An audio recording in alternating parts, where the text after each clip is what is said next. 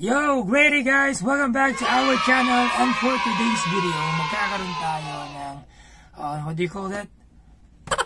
Mali.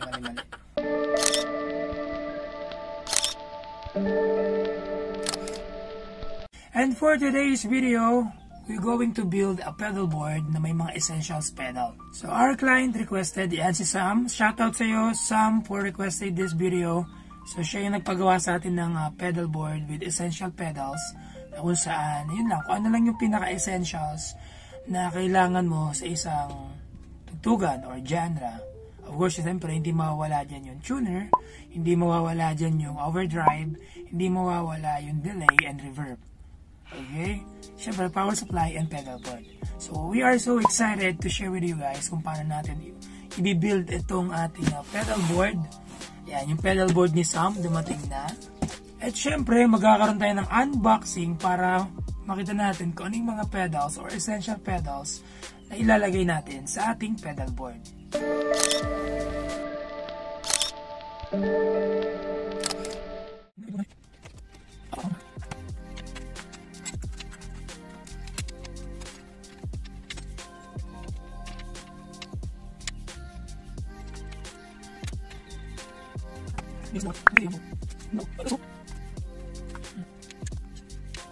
So katatapos lang natin buuin yung ating pedal board. So ito na siya guys.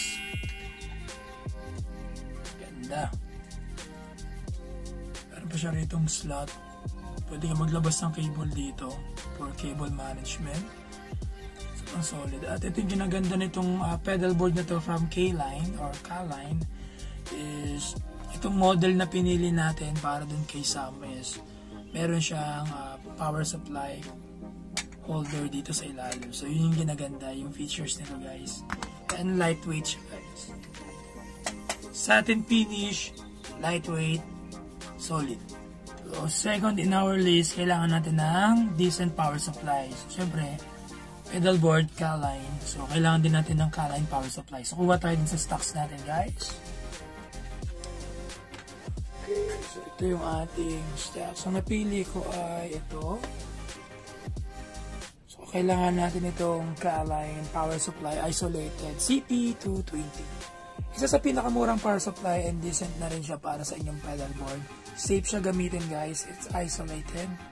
Siyempre kakailanganin din natin ng cable or patch cable. So ito yung pinili kong cable para sa kanya. Solderless na to guys. Ba't ko nga pala pinili to? Dahil mas malaki yung masisave nating space. So bakit pala solderless yung pinili ko sa kanyang patch cable? Una sa lahat, it's a space saver para magkasya yung mga essentials pedal natin dahil maliit lang yung pedal board na pinili ko para sa project na to or sa build na to. Mas minimal at mas malinis kapag magkakatabi na sila. So space saver tong solderless natin. Meron na tayong 3 strip. Ayan, pre-cut na to guys sa KAALE. Kasama na siya dun sa set. Para dito sa ating pedal board, ayan, dito yan. Kung saan kakapit yung inyong mga pedals.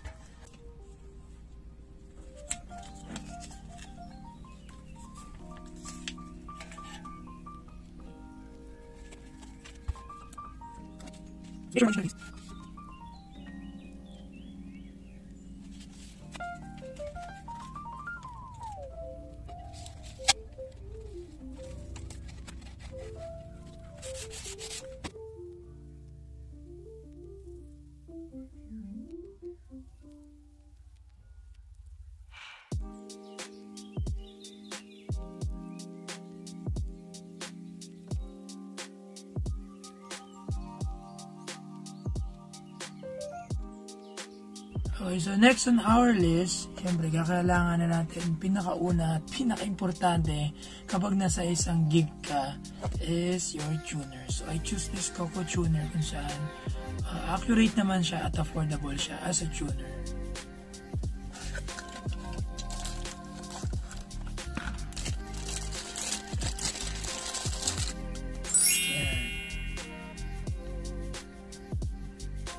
Itong ating overdrive. So, ang pinili ko sa overdrive itong vintage overdrive which is based sa mga reviews and base sa pandinig namin, katunog siya ng tube screamer. So, vintage overdrive from Joyo. So, ang next naman natin is delay. So, pipiliin ko sana yung mas mura, yung D-Seed, pero konti na lang kasi D-Seed 2 na, which is may mga bago tong features na pwede nyo magamit sa mga tugtugan. And meron na rin siyang multi-delay in one pedal.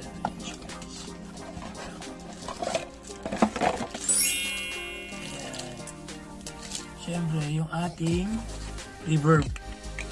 So, pipiliin ko sana yung isang reverb na kung saan 3 controls lang. Pero nakita ko ito from KAALE. Nakita ko siya. Ang tawag dito is Snake Bite. So, mas versatile ito. Mas marami kang shaper or controls para din sa reverb pedal mo.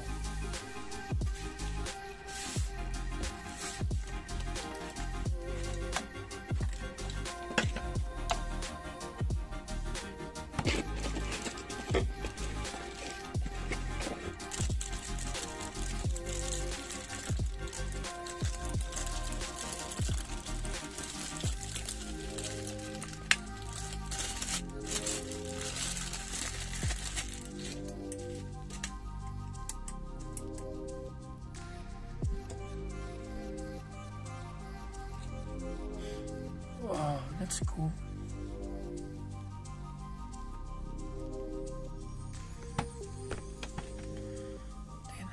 And wait, meron palang pinadala si Sam na gusto niya daw idagdag dun sa pedalboard niya, which is distortion.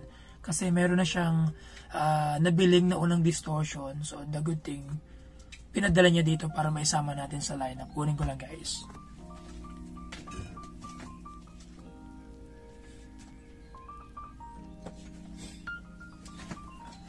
Okay, so ito yung pinadala niya na distortion. Kanyang distortion is MXR Badass.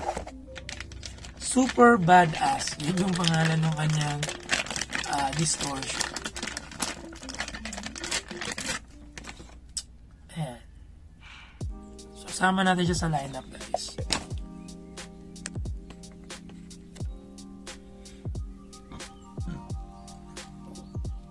Gagawa tayo ng chain. So, from tuner to dirt, modulation. So, ito gagamitin natin, guys. So,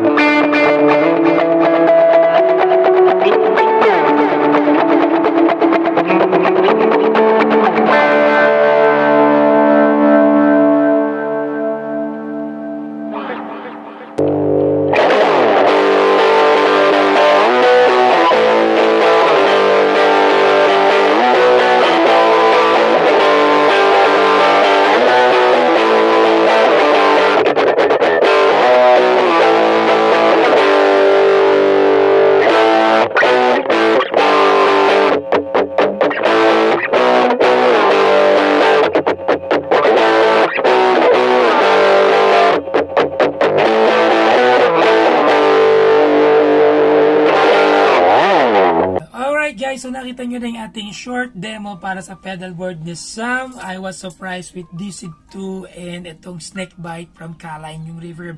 Ang ganda nung na-produce nilang sound nung pinagsama sila. Grabe, kung nasa music ministry ka, gospel sound, alternative, or any genre, pwede ito gamitin, guys. I was surprised talaga. Yung dirt from Joyo, yung vintage drive, sobrang sulit din ito, guys. Ay, gusto rin pala magpasalamat din sa mga nanood ng previous video natin at sa mga susunod pa. Kaya ikaw na nanonood, please don't forget to like, subscribe, and click the notification bell, guys, yung notification bell, para ma-notify sila sa ating mga bagong video, unboxing, and how to fix tutorial. And thank you for tuning in. This is Vince Margo. Wow!